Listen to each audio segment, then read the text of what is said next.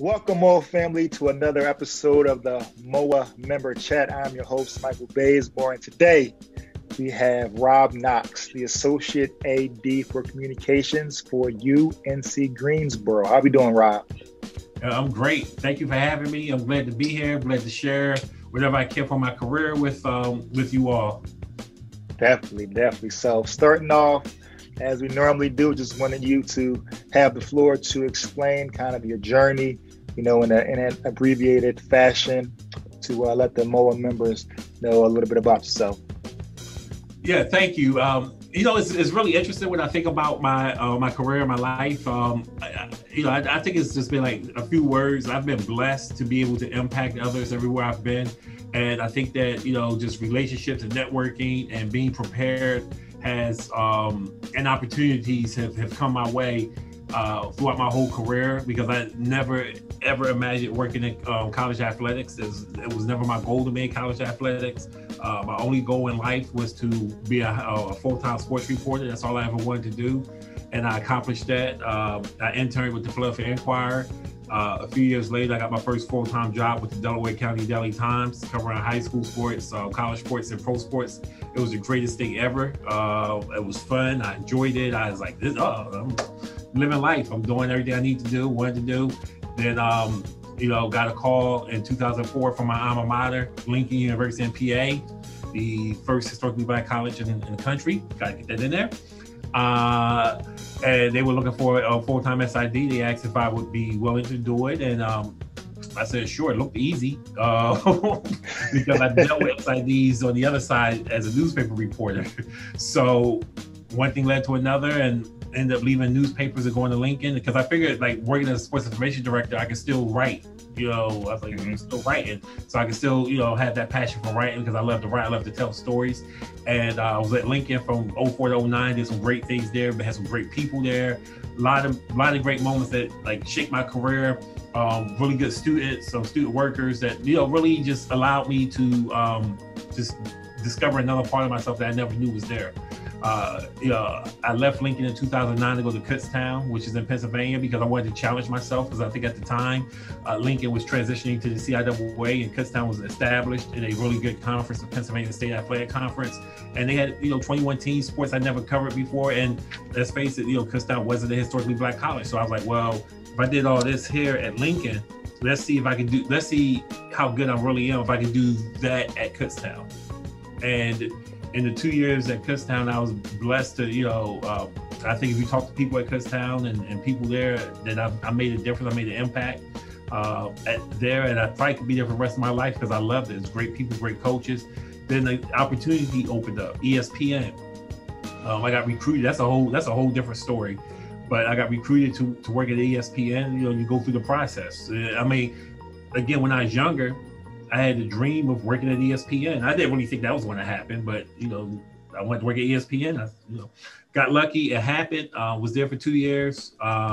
In September 2013, I was among the 400 people or so that was let go at that particular time, and it was like really the first adversity I faced in my life.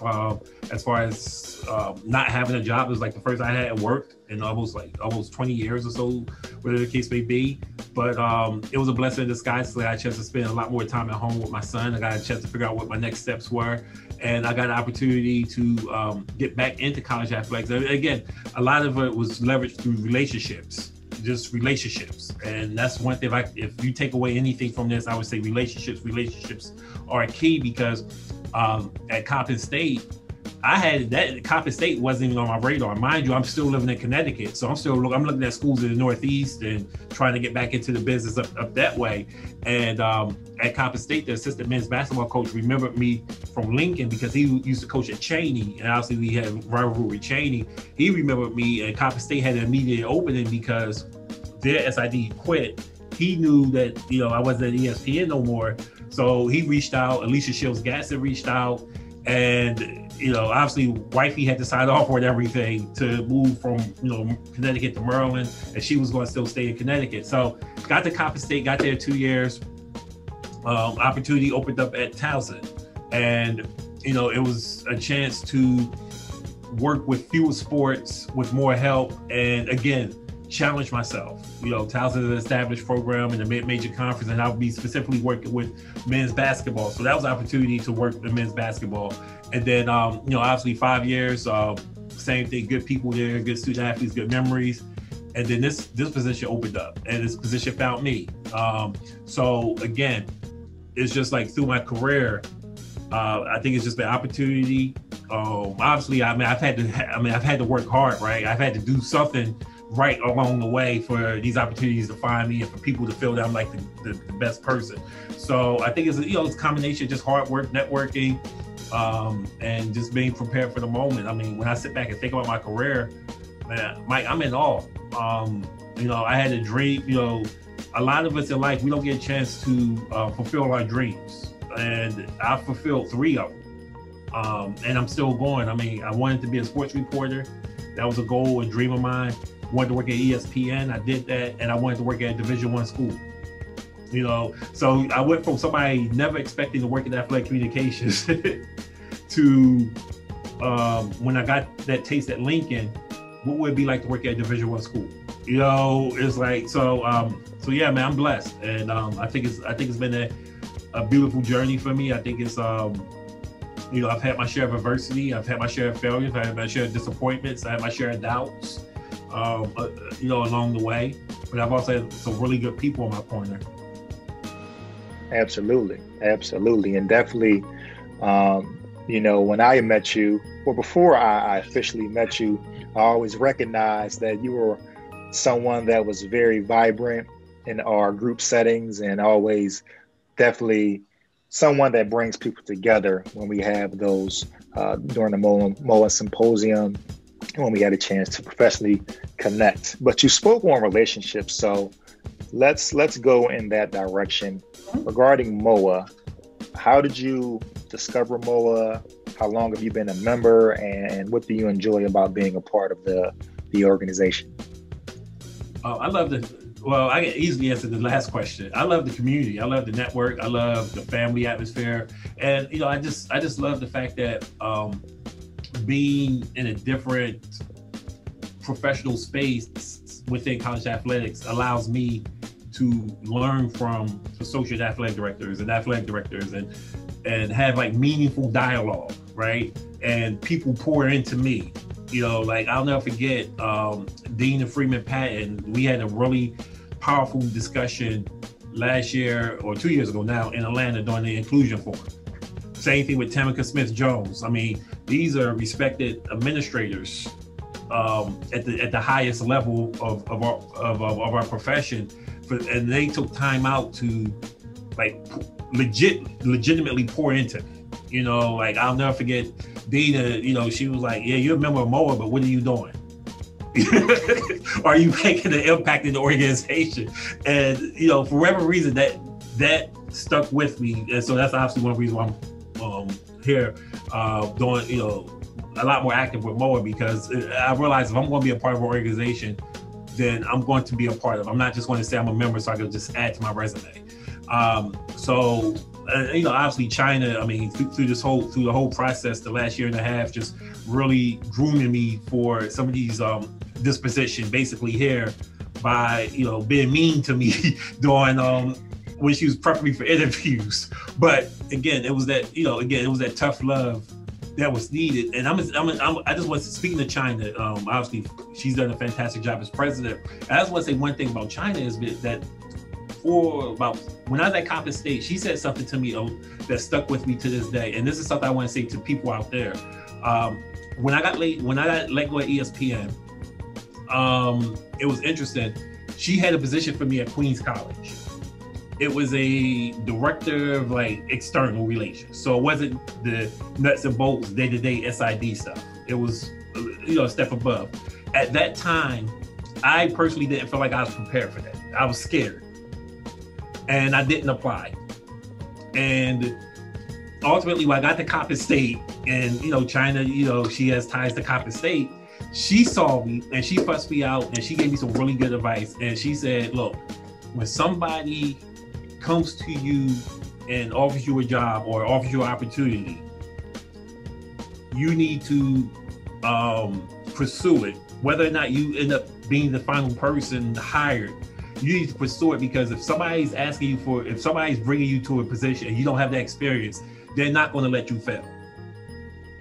And that's something that's always stuck with me, because we spend so much time like, we got to be the perfect fit, we got to have all these right credentials, we got to have this, and sometimes things just happen and you find yourself in a position. Now you have to grow in that role and grow in that position. And though I don't have regrets, because the way my career has evolved, and that is a regret that I didn't take, because I was scared.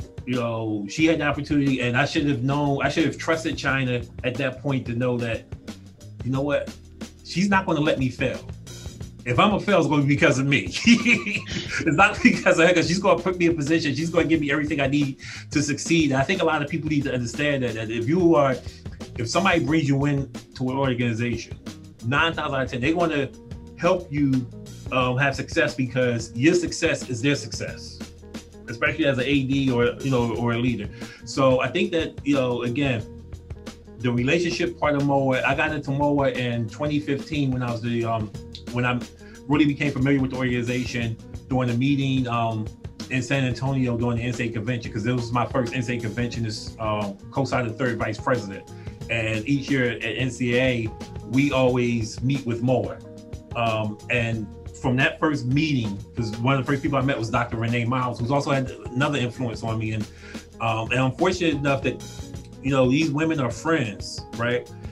We can joke and laugh about just life, about, college stuff. But when it comes to them being invested in my success and wanting me to do well, I feel great that I can just pick up the phone and call them and say, hey, I need some help, preparing for X, Y, and Z. What's coming down the pike, or what should I be thinking about? So, so I think Moaa has been, I know I kind of went off on a tangent there, because, just some things I just think about when you asked me about my career. And these are some of the things that I remember. And these are things that I want people to understand, that, because I know sometimes there's been a lot of young people out there and they're just like, I'm not ready for this. So I don't think, this is the right position for me, or this, that, the other.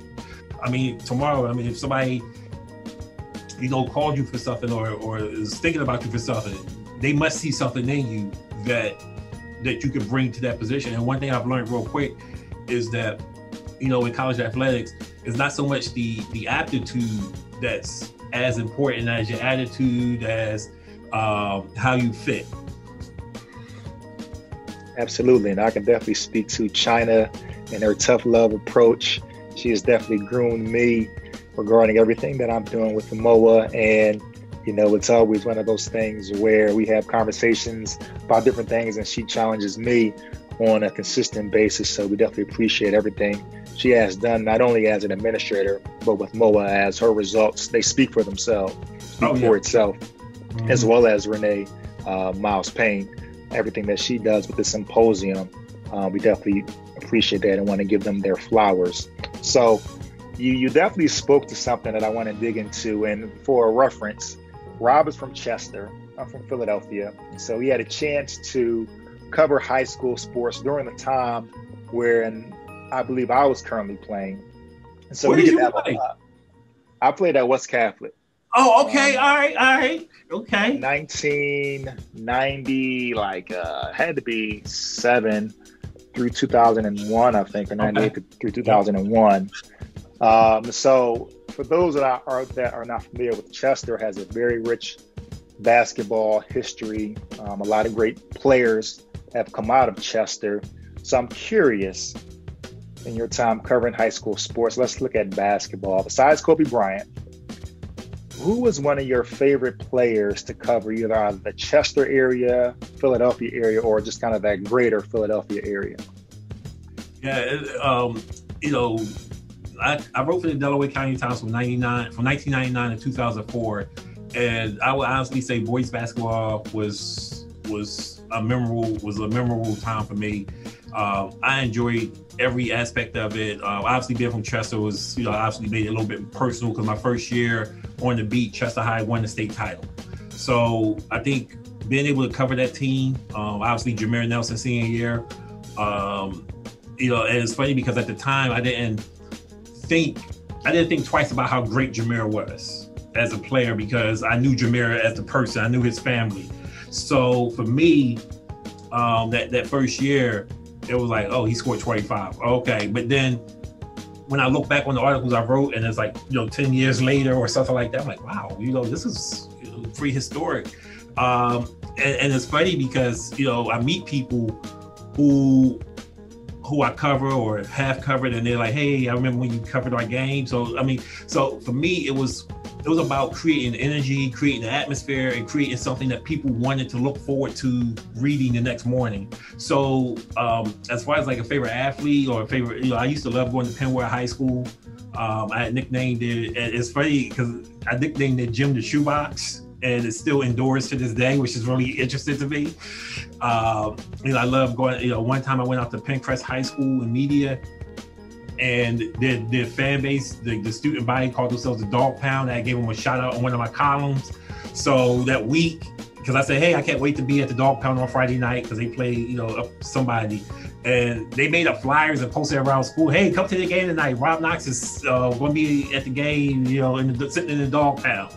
So it was like, so it was funny, I gained the reputation, gained the following, but it was fun. It was like 5 of the best years of my life. And I had so many great athletes. Obviously Jameer Nelson, Dwayne Jones, Naeem Scott, also from Chester, Steve Fattori from Springfield. Oh my God. It was just, it's just a lot. Kashif Payne, before, he's another Chester kid, but played at Carroll. I'm sure you may have played against him. I specifically remember covering the West Catholic boys game in 2000, Super Bowl Sunday. Because I said, well, because all 3 of our teams were on the road. So I was like, the closest one is West Catholic, so I'll just go to West Philly. So I've been down in the basement there. It's been fun, man. Kashif Payne. Yeah. I remember when Kashif Payne, because he was younger than me, I think he even started as a freshman at Carroll. And I remember when he came on the scene, he was so quick. Like lightning quick. One of the best games I covered was between him and Tabby Cunningham. New Ready. Man, they were going at it. I remember covering Kyle Lowry in high school when he was at Cardinal Doherty. The only time I really covered them was like when they played Chester, because they weren't in our county.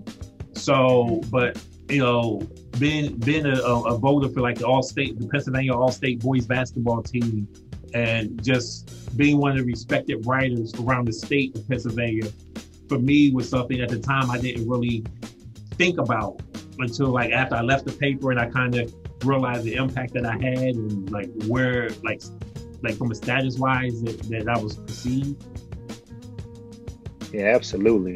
We can talk.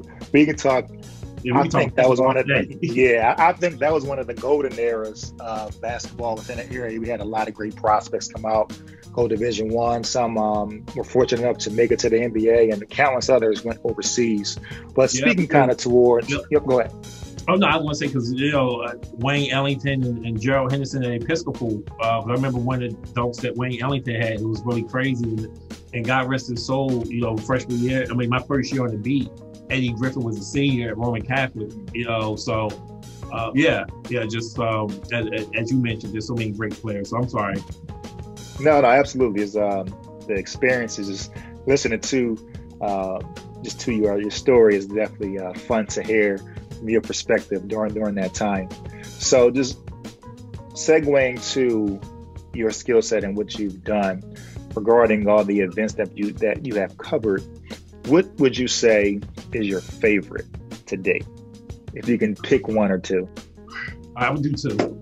They're going to be both professional events, because there's been so many college things I've covered, just for working, obviously all the schools, all the schools I've been at, obviously, Kutztown won the Division II College World Series, ranks up there. For me, I've never been as, with Kutztown NCAA Division II men's basketball tournament. That was cool. So on a professional level, I would say the 2 things, I'm going to go 3 things. Newspaper, and they all happen with the newspaper. So no particular order. Pen relays every year. NBA draft when Jameer Nelson got drafted. That was like probably one of the highlights because that was like Dwight Howard's year, and that class, Emeka Okafor, Ben Gordon. So and spending the day with them on the bus going to Harlem was like one of the highlights for me. Just sitting there, just on this bus with NBA prospects that the next day their life is going to change forever. And then covering WNBA All-Star games. My first one was in DC, and quick funny story. And social media wasn't out back in 2003 like it is now. So honestly, I don't have any pictures to prove it or selfies to capture the moment. But one of the highlights for me is I bumped into her, Shiny, literally bumped into her backstage, and I didn't know who it was. And I didn't know, because, because all I knew was I had bumped into somebody. So I was like, excuse me, So I was like, boop. Oh, my fault.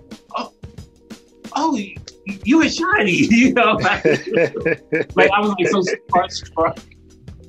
Because she had sang the national anthem, and then she also had performed at halftime of the game. So I was like, man, I bet it's Shiny, but didn't know it.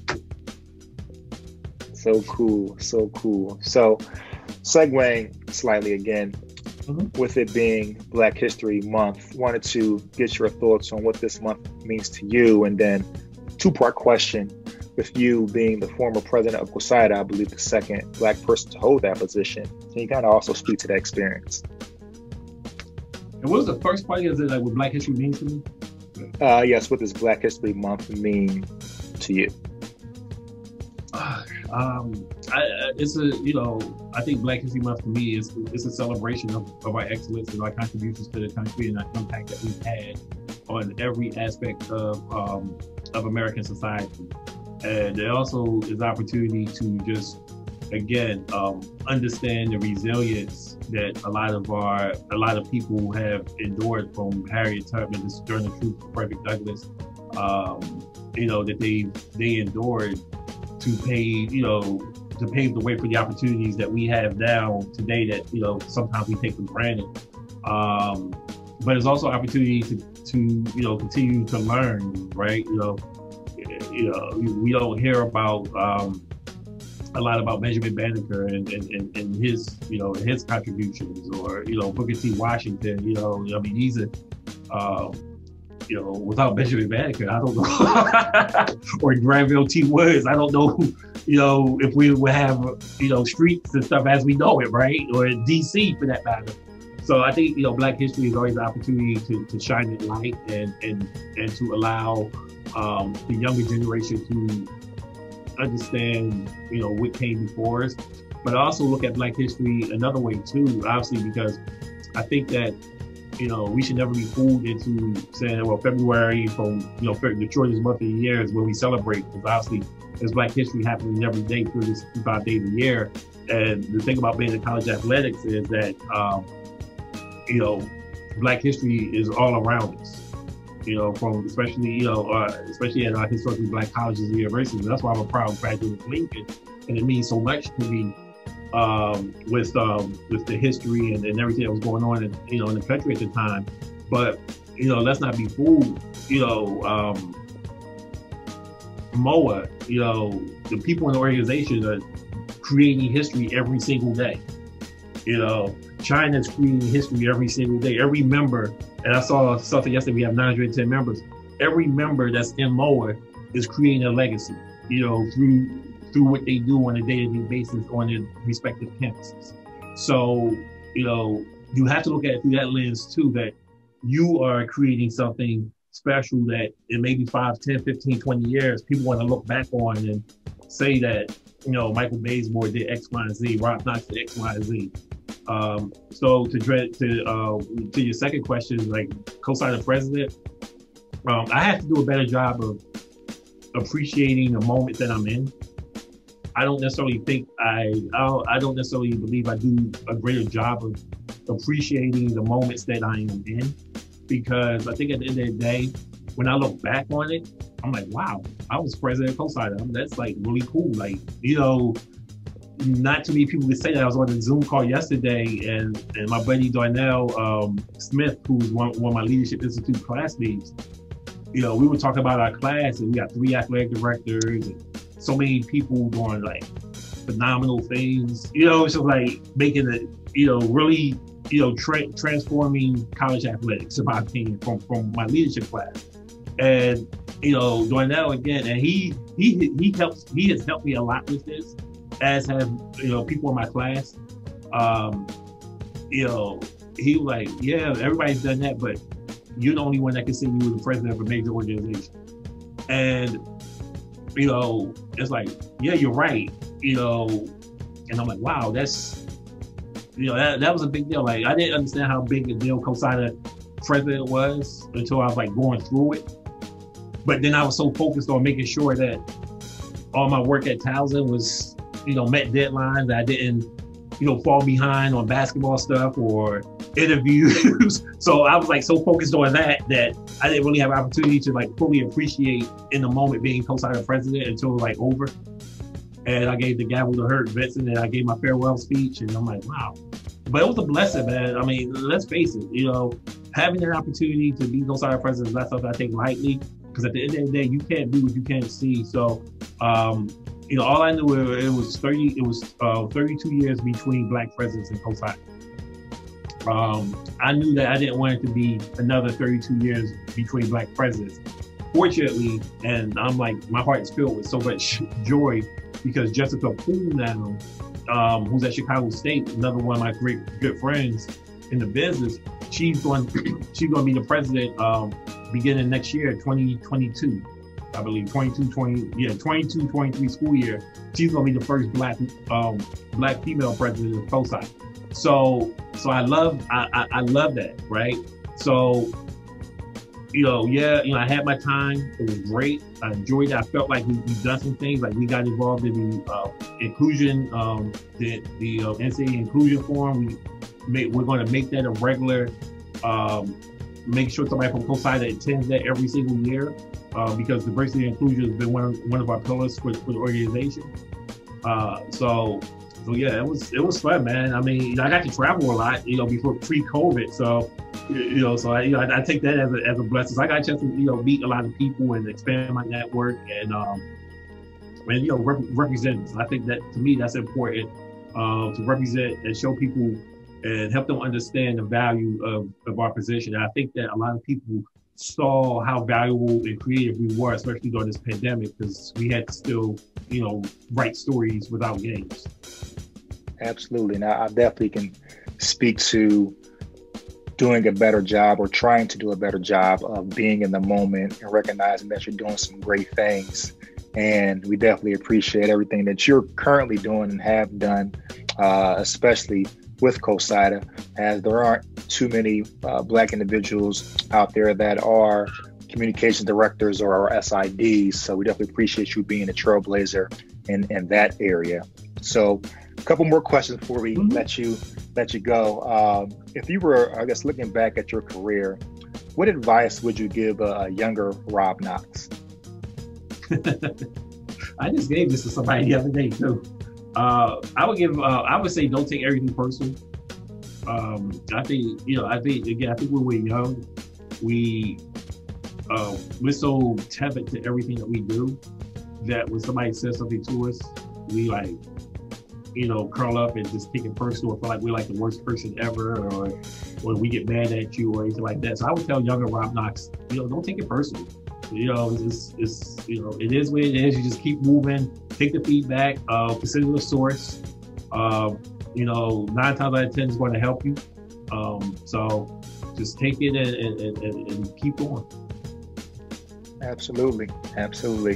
So we are at the portion of today's episode where we have the Moaa Member Minute. Is a chance for our Moaa member to give any personal or professional advice or words of encouragement to the Moaa family. So without further ado, Rob, this is your Moaa Member Minute. This is my moment. I just gotta take it, right? Yes. I feel like I'm giving advice the whole time we talking.